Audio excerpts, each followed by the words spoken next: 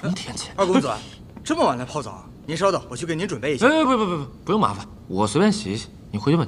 那我给你准备一点更换的衣物吧。不用了，啊，回去睡觉。啊，好，好。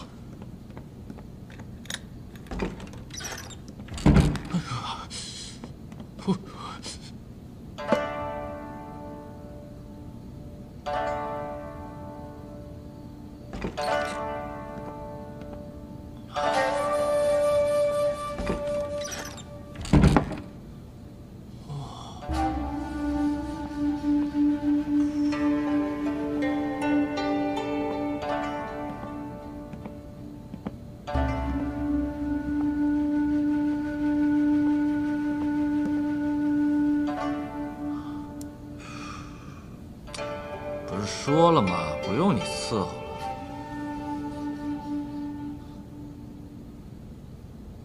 怎么是你呀？不是，你这是什么意思呀？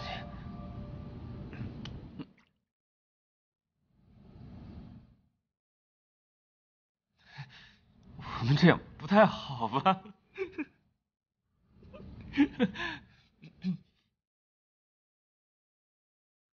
那这样呢？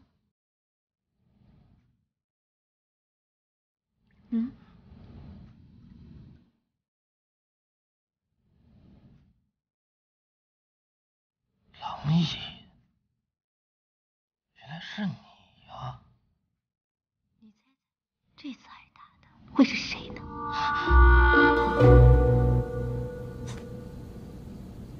玲珑，哎，玲珑。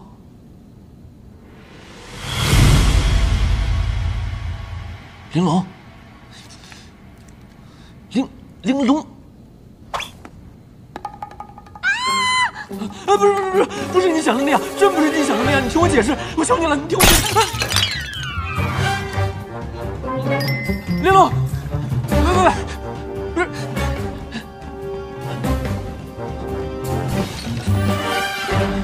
哎呀，你慢点儿，不是你想的那样。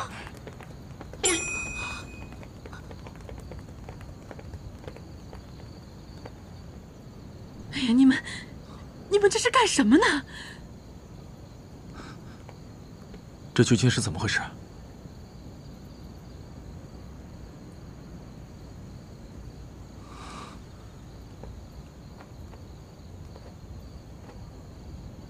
你先回去，这件事情交给我处理。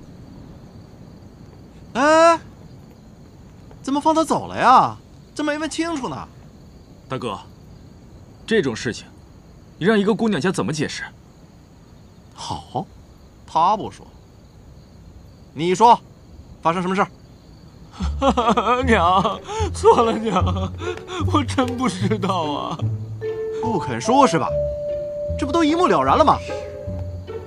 爹，看来咱和南楚的关系是要更进一步了吧？觉儿，你胡说什么呢？不觉得丢人呢？母亲，我哪里胡说了？这么多眼睛看着呢。大哥，你也知道，此事涉及两国的关系，在事情还没有查明真相之前，还请慎言。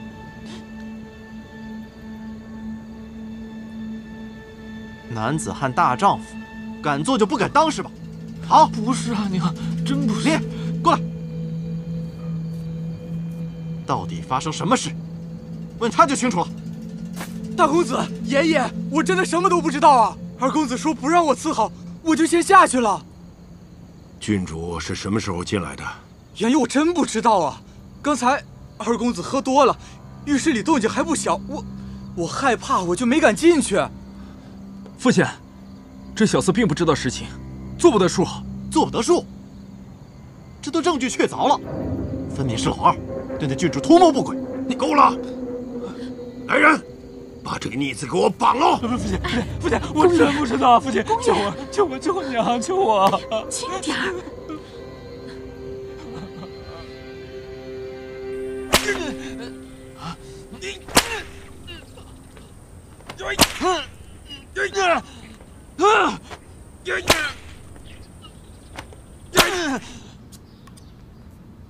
大公子，大公子，哎呀，大公子，我告诉你，哎呀，直接说。好，尤家来跟二公子退亲了。退亲？啊？哼，退得好。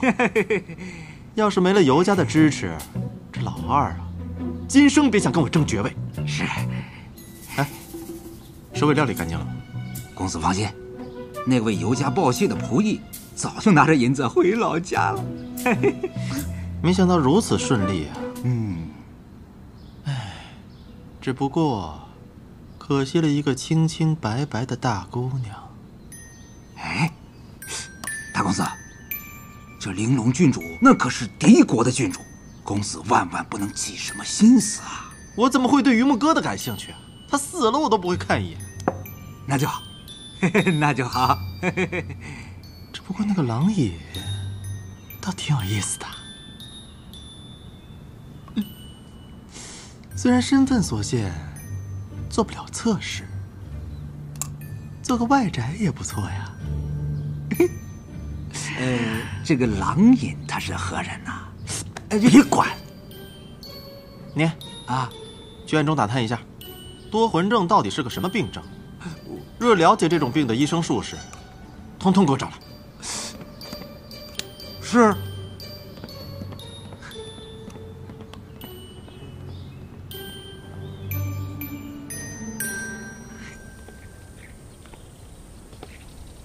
你向尤将军解释一下，你和南楚郡主到底怎么回事？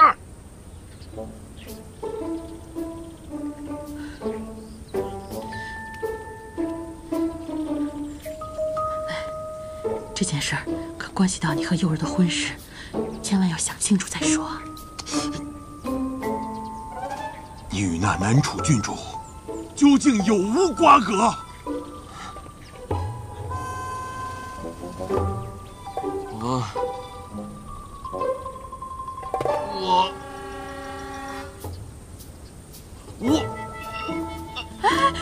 静儿，静儿。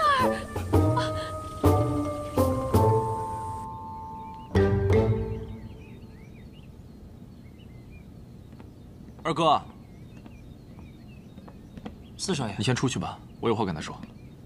老大他还没醒呢。我知道，出去吧。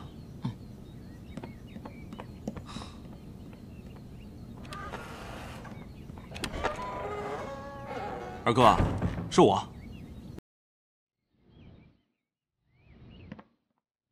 别装了你！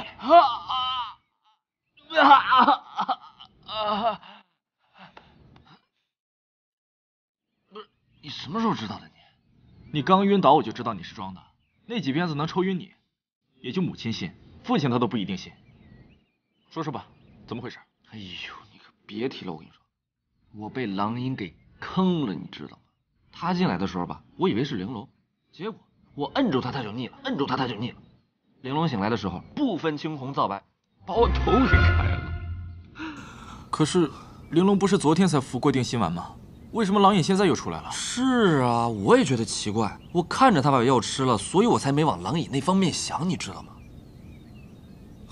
可是你一直装晕，这也不是办法。那你说还能怎么办？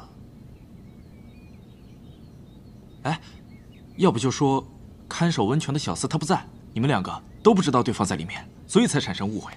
至少这是各家都能接受的说辞啊。四弟啊，你呢，宽和君子，对吧？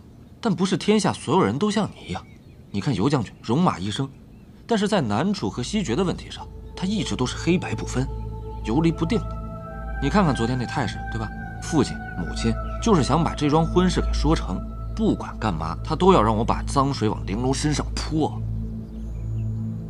那这事儿岂不是无解了？倒也未必。我这么做是为了帮你啊。灯会那一天我就发现你们俩有那么点意思，我就顺水推舟帮你们增进感情。你胡说什么？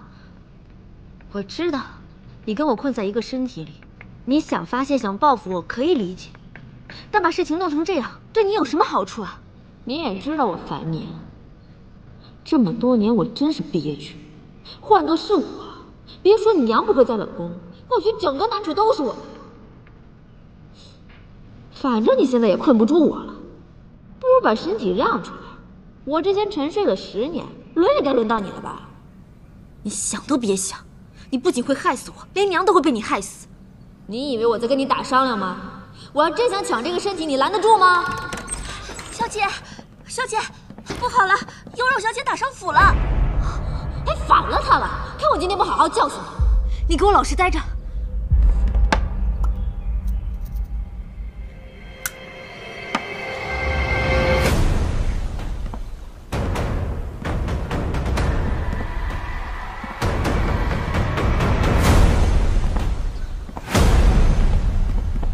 悠柔，我们之间其实有点误会。我们没有误会。不管发生什么，都是我的错。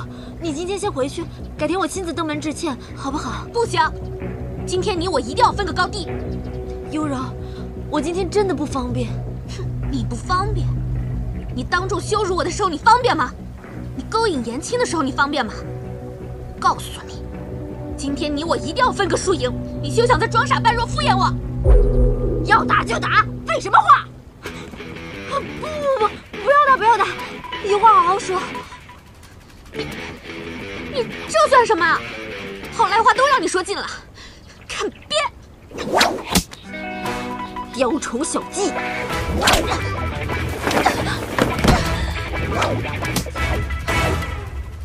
你会武功？你说的，今天必须有个了断，否则谁也别想走。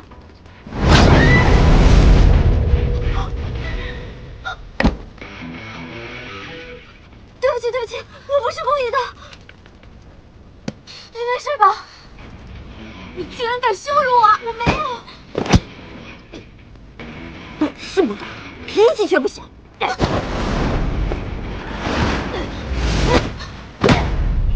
不可以，放手！不能打伤他，他爹会抓狂的。打的就是这个拼爹的傻丫头！你给我放手！你也太过分了吧你！你居然敢这样羞辱我！你快走，没劲臭了，不玩了，不打！哼！小姐，小姐，小姐，小姐，哎，小姐，不怪我啊，小姐，小姐。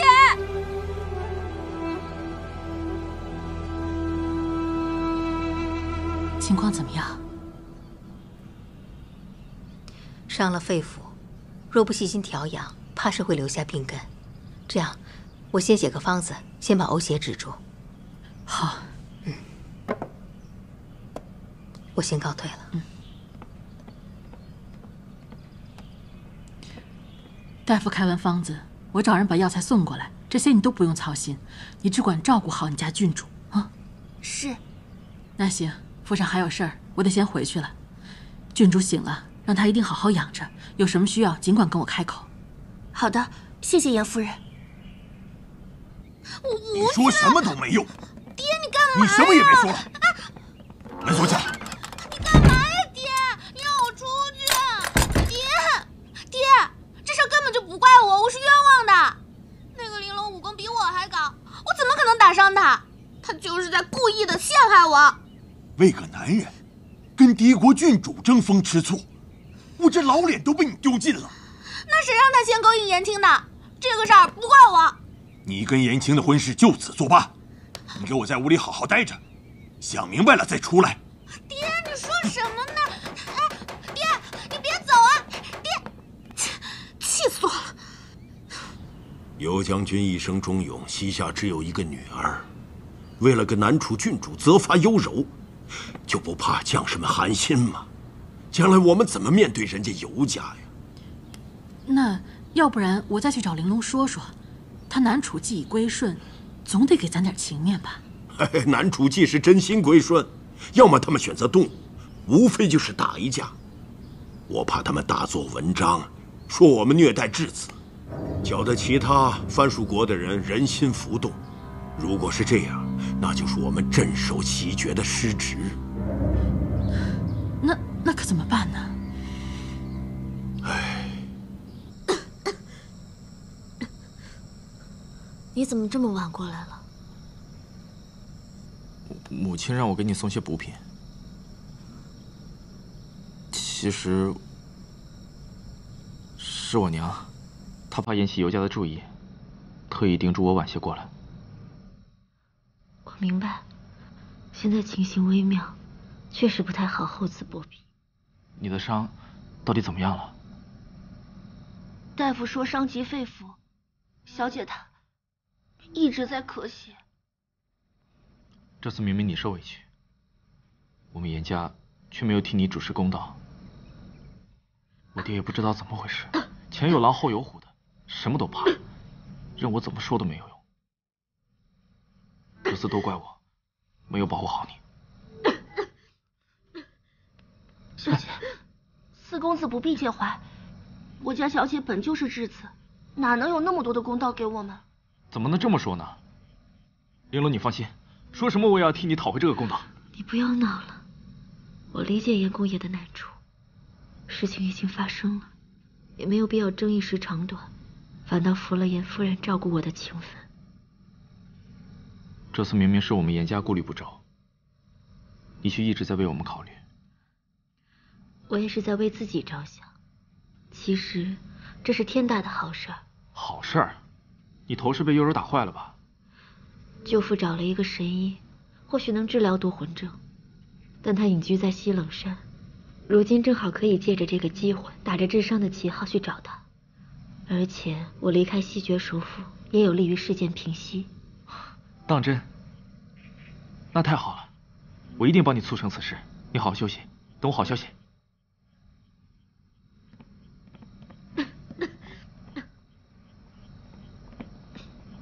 四公子有这心意，想必这事一定能成。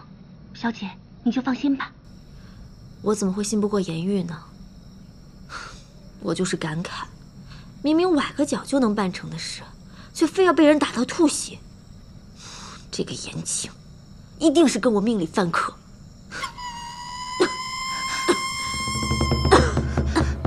有时候简直就是胡闹，瞎说也没个轻重。不行，我得去一趟。哎，老大，你可不能去啊！你伤口还没愈合呢。那你还不赶紧把玲珑上次给我的金疮药拿过来？那药你还敢用啊？你废什么话？你赶紧去！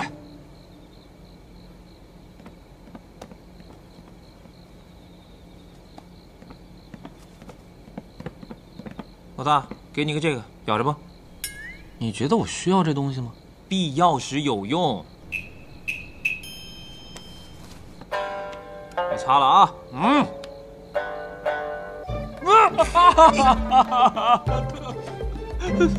哎，这是什么药？怎么看起来比挨鞭子还疼啊？那谁知道啊？反正是玲珑送的，我说要扔了，他非要留着。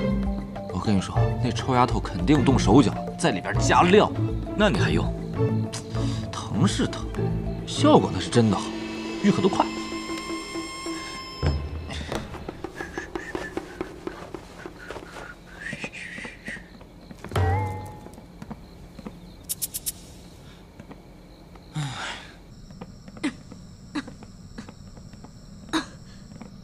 小姐，去给我打点热水，我洗个澡。是。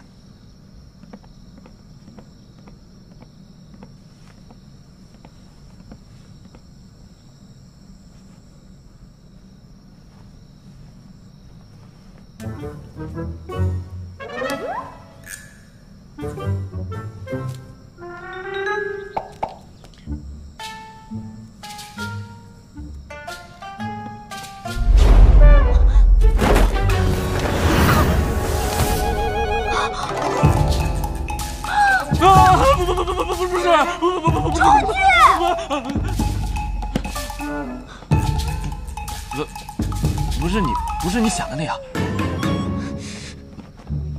我不看，我真的不看。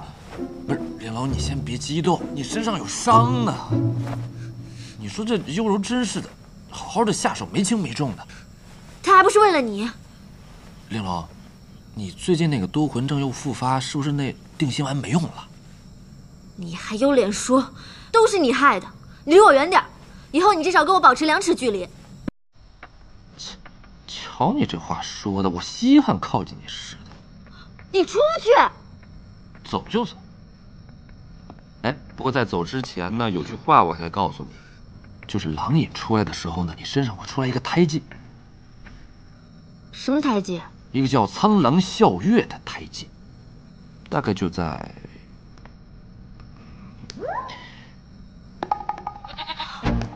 臭流氓，你无耻！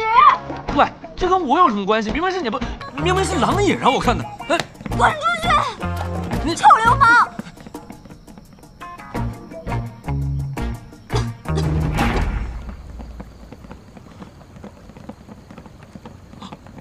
麻烦了，麻烦了！哎，见过公爷夫人。啊，那个二公子他刚刚服了镇痛的药，现在才睡着。公爷，有什么事儿等亲人醒了再说吧。捅了这么大娄子，还能心安理得睡大觉？愣着干什么？把他叫醒！公爷，那个二公子他确实刚刚服了药，而且他在屋子里边，我也不知道他到底在干什么。哎，公爷，二公子他确实刚睡着，而且他……父亲母亲原来是来看二哥了，害我一通好找。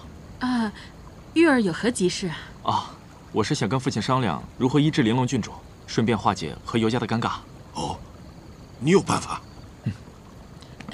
公爷，回书房聊吧，这是正经事。我，公爷。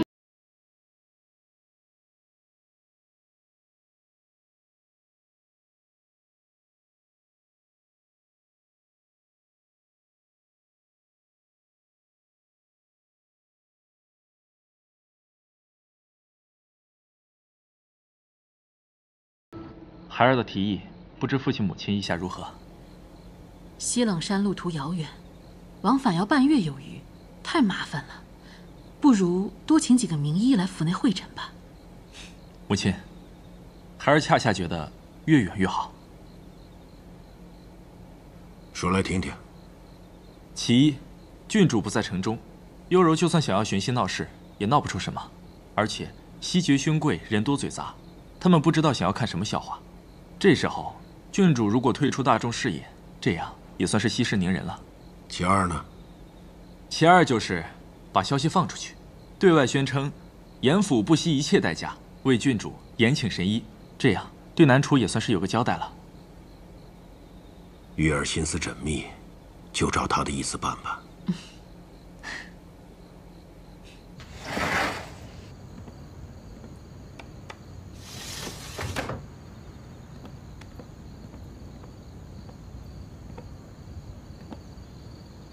出来吧。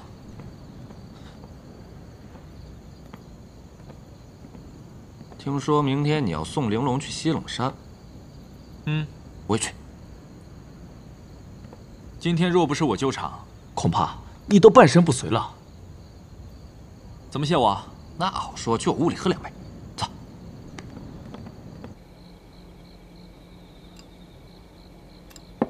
按你这么说，这事儿还真因为我。其实也不能全怪你。我估计啊，是那个狼瘾和苍狼部落有什么微妙的联系。只要你一靠近，玲珑的意志就会被夺走。别，你这话什么意思？你的意思就是说，以后我得躲着他呗？准确的说，是他要躲着你。所以，这西冷山，我不能让你跟着我们一起去。瞧你说的，我就这么随口一说，那谁稀罕去？二哥，其实我知道你在想什么。只要那个神医能治好玲珑的多魂症，我一定会想办法缓和你们的关系。我真不在乎跟他有什么关系，你知道吧？苍狼部落的秘密，我只在乎这个。反正我会说服他帮你。真的？什么时候出发？明早。来，喝酒。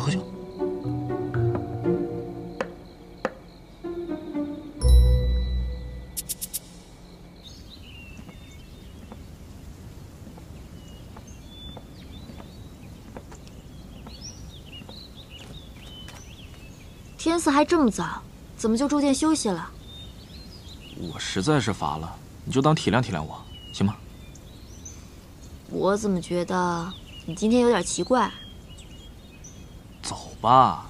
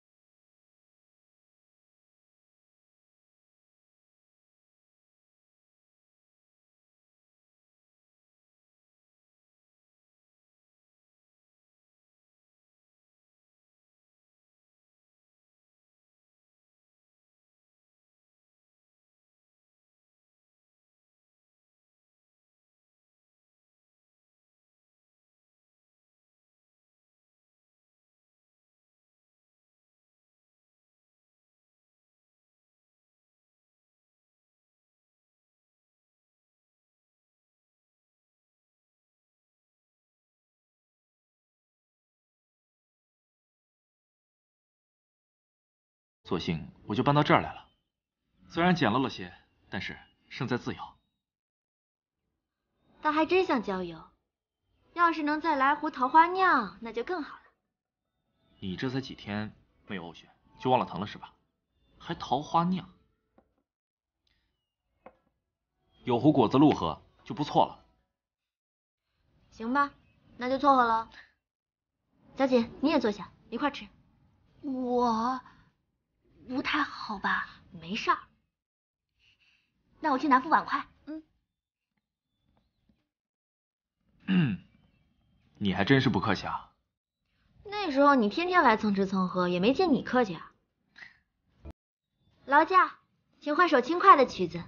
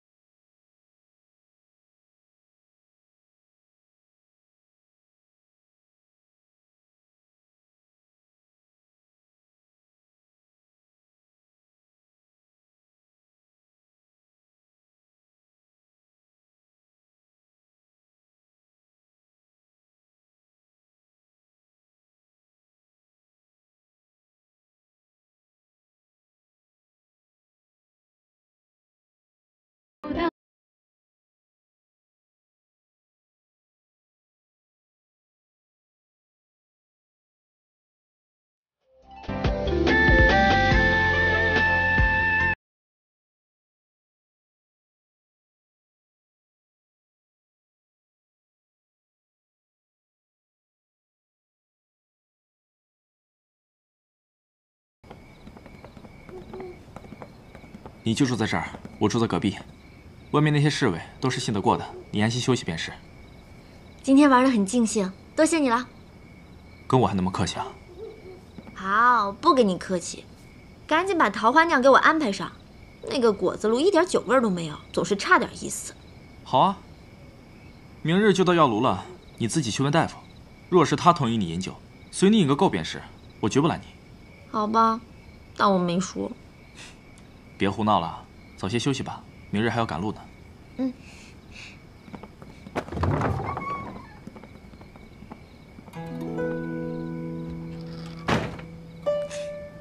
那紫罗糕就是用林娘娘的方子做的，我一吃就吃出来了。小姐你爱吃甜的，林娘娘每次都会把头花用糖粉腌一遍。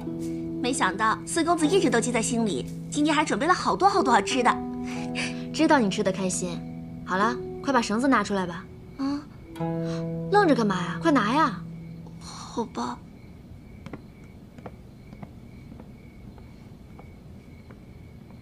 小姐，都这么多天了，你的多魂症也没有发作，我们何苦天天受这个罪呢？再说了，四公子他也不是外人，本来就知道狼影的事儿。严玉当然信得过，可那些侍卫却未必。若我是严公爷，总要在其中安排2个耳目的。要是狼影的事被他们发现了，那就麻烦了。要不我们跟四公子说说，让他想想办法。他这次带我出来，已经担了天大的干系，这点小事儿忍忍就过去了，没有必要让他为难。快绑吧。好吧。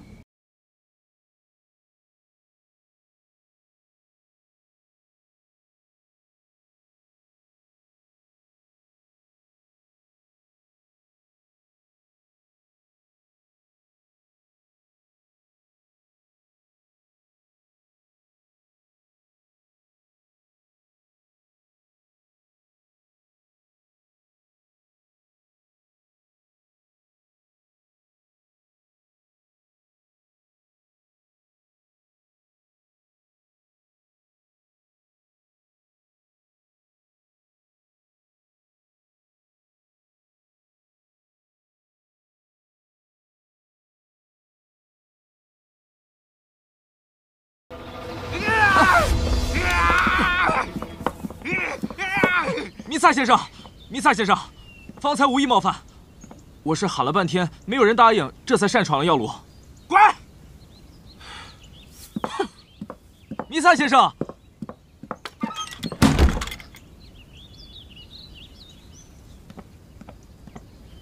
要不你们先回马车上休息一会儿，我再想想办法。哎。 什么冒牌神医啊！本事不大，脾气却不小。世间罕有的怪疾就在眼前，你却避而不见，怕不是浪得虚名吧？别说了，怪疾能有多怪啊？世间罕见，无人能治。每个来求医的都说自己是怪疾，病患在哪儿啊？我就是。嗯。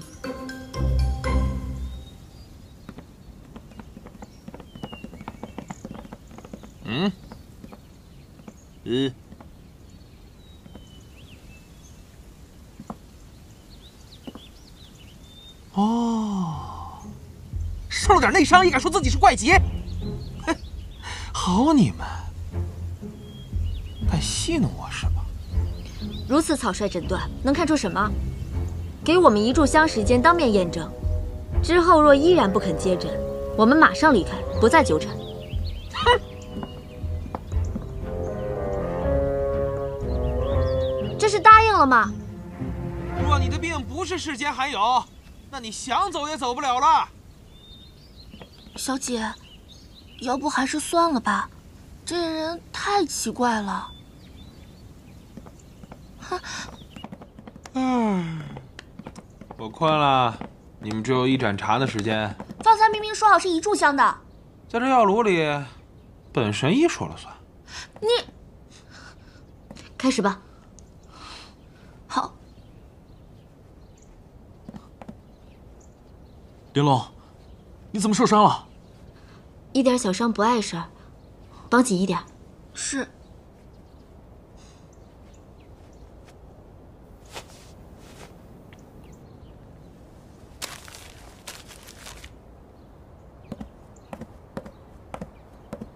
小姐，准备好了吗？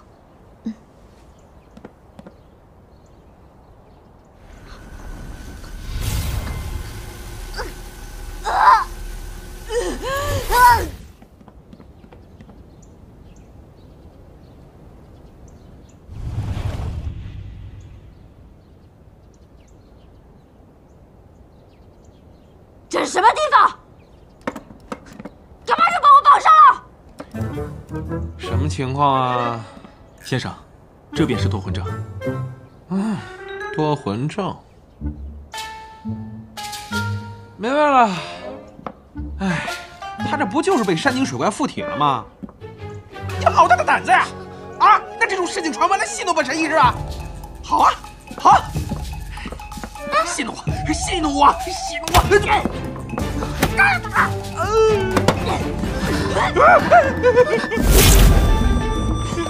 小子，放尊重一点，别动手动脚的，否则……老爷，他是大夫，不要伤他。大夫，死丫头，又找大夫对付我啊！玲珑，小姐，神医，实在对不住，让你受惊了。办事，快把他扶进去，快！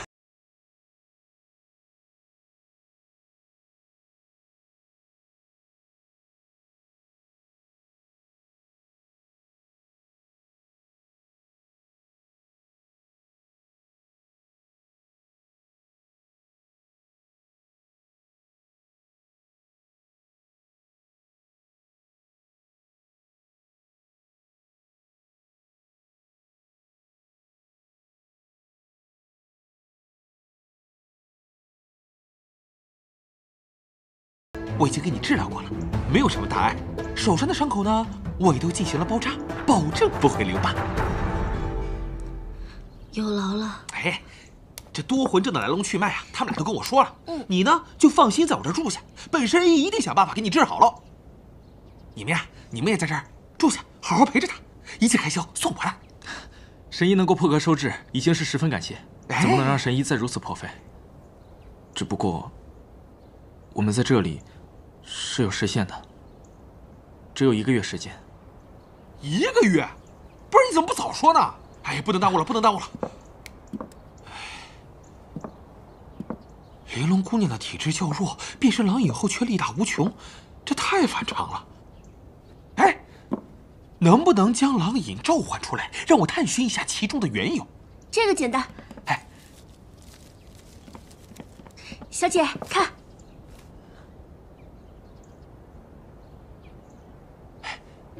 狼爷，我是玲珑。什么情况？怎么不管用了呢？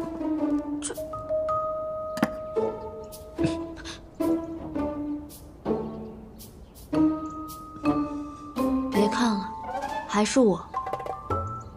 奇怪，怎么你遇到危险他都不出来了？我怎么会有危险？他又不是第1天认识你，知道你不会伤害我的。哎，算了。看来啊，这狼影啊是铁了心的讳疾忌医，不会主动露面的。这可如何是好？放心，我有办法。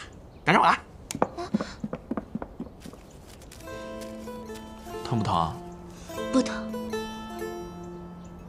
都怪我思虑不周，让你受委屈了。你也是，我既能管辖那些侍卫，就自然有管辖他们的权利。